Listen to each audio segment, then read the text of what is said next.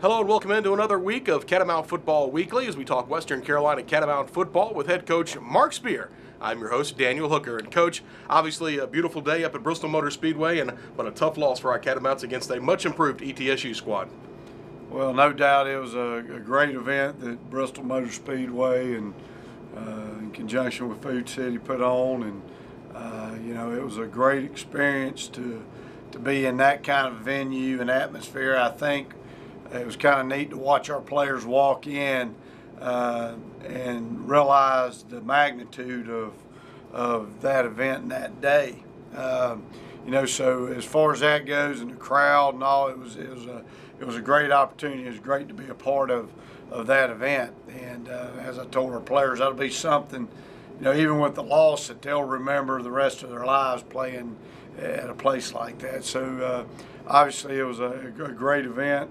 And at the end of the day, when you kick that ball off, though, it was just as I said. You forgot you were in all that concrete, and it got down to a ball game that was a very disappointing loss for our football team, because we've had an opportunity there right before half to kind of close out what we felt like, put our foot on the gas, so to speak, being in a speedway and trying to break an opponent's will. And we had some unfortunate events that happened at the end of the first half that gave East Tennessee State some momentum with a fumble there with about a minute 42 to go in the game, and then East Tennessee drives down and scores with about 4 seconds remaining on the clock there right before halftime. And that was an opportunity for us to probably put an opponent away, and yet we let them back in the game, and then we didn't respond very well in the second half. And 100% as you go back, and we try to self-evaluate ourselves as coaches every week, but obviously with a loss, and obviously with a tough loss, you even self-evaluate yourself more. And the glaring issue, which is 100% my fault as a head football coach, is the reason we got beat. And I said it after our press conference, and when you watch the film, it's very evident that East Tennessee was a much more disciplined football team than we were. We had drives, one drive that they have a 15, 16-yard play that led to a score, 15, 16 play series that led to one of their scores. Well, we had 3 critical penalties, and they were by upperclassmen, by seniors that committed the critical penalties that any one of the 3 we don't commit, and we're probably off the field, and our offense is back on the field. Their football team was on the field. Our offense played 3 quarters. They had the ball 38 minutes. We had it 22. And that was a direct result of undisciplined penalties that kept their offense on the field, kept our offense off the field. And we talk about going back to the Gardner-Webb game. We had 12 penalties that really hampered our production. Even though we won 44-14, our offense had a gazillion yards. As Coach Glenn said, our offense didn't reach their capacity that day. We as a football team, and especially as a coaching staff, I think we looked at the outcome of the Gardner-Webb. We talked about the penalties. We talked about our discipline. We didn't correct them. And that's our job as coaches, and we didn't get that done. Yet we all looked at the outcome of the Gardner-Webb, talked about the penalties, and anytime you have an event, you can respond to it one way or the other. We as a coaching staff did not respond to what happened at Gardner-Webb, and we didn't change the negative discipline plays of the Gardner-Webb game, and as a result, we looked at the outcome, and the only thing we can control is how we respond. We had penalties at Gardner-Webb. As a coaching staff and as players, we didn't respond to that, and we got the outcome we deserved. And so what a valuable lesson. And, this is something we're going to talk about all week. And hopefully these are the lessons that our players learn from in the game of football, but more importantly in the game of life. Coach, you talked about the offense only being on the field for about 22 minutes of that ball game, but when you were on the field, you were able to move the football, and what a day Detrez Newsome had. 4 touchdowns for you, 2 rushing and 2 receiving. Pretty good day for Detrez Newsome. It was a good day, but at the end of the day, our offense did not reach our capacity, and we're not satisfied with just stats. We're satisfied as a coaching staff, and to get to the next level, you look at our offense, I think we're nationally in the top 15 in about every statistics, yet we sit here 1 and 2. Until we're not worried about outcomes. We're worried about our response to why we lost, and it all boils down to discipline. Our offense, after the Gardner-Webb and East Carolina game, people have started stemming on us because we're a nonverbal offense, meaning we come from the sideline with signals. So we are a nonverbal offense, and once our defense starts stemming on us, moving their front very fast before the ball snapped, our players are jumping. We still had 4 false starts. So we're still limiting ourselves offensively. Still, right after the last 2 ball games, right after the half, we go 3 and out. We're not responding coming out of the locker room.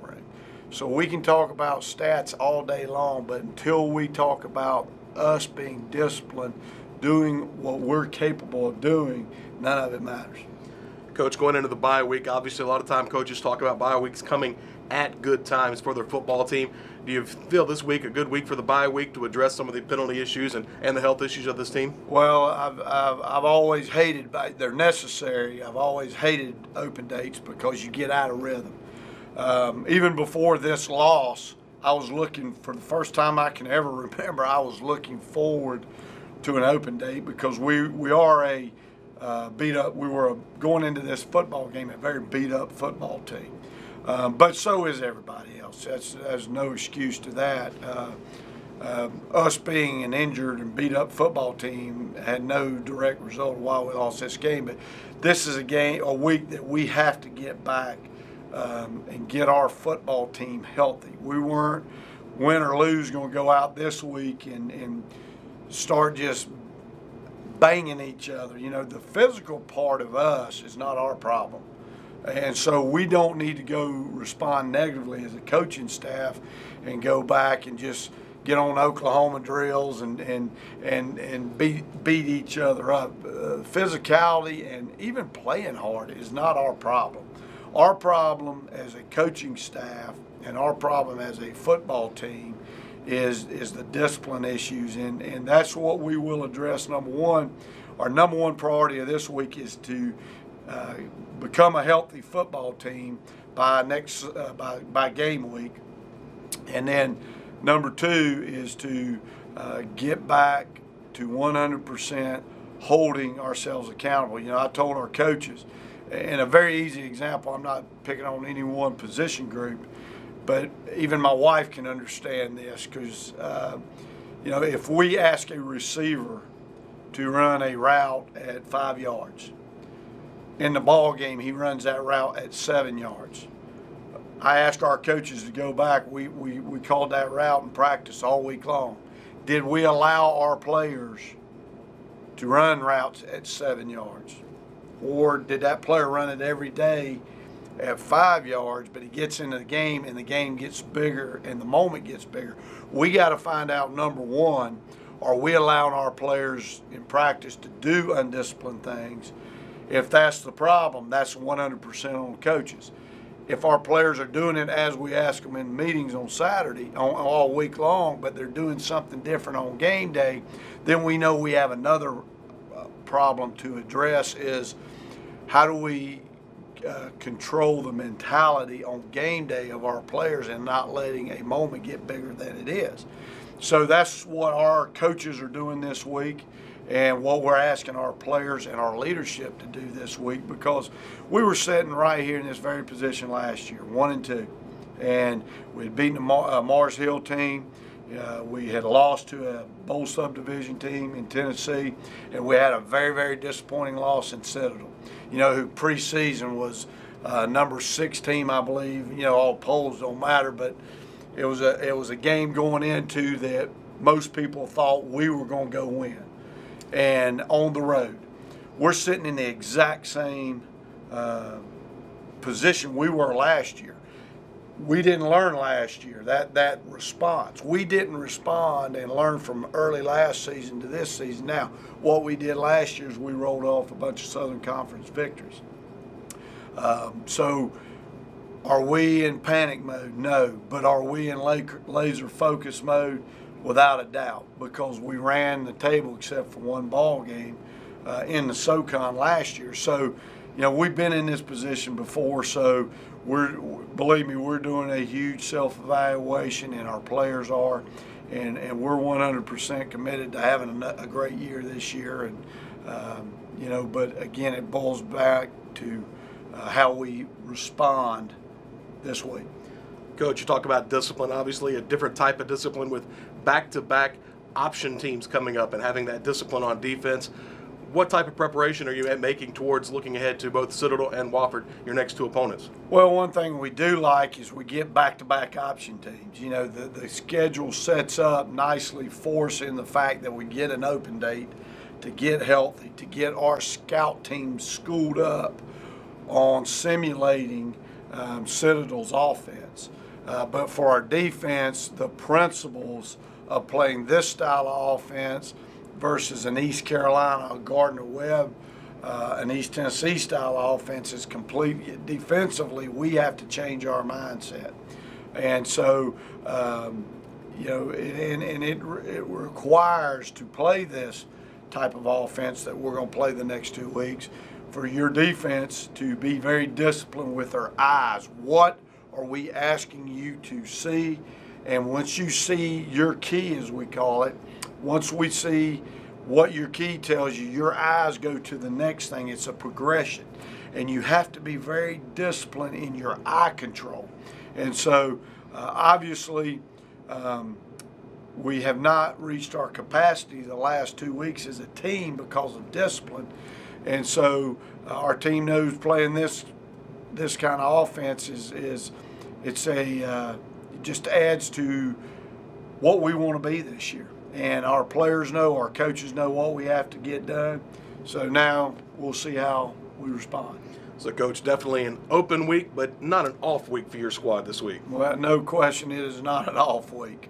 So, Western Carolina head coach Mark Spear. It's all the time we have today here on Catamount Football Weekly. Join us next week as we turn our attention to the incoming Citadel Bulldogs right here on Catamount Football Weekly. I'm Daniel Hooker saying so long for now.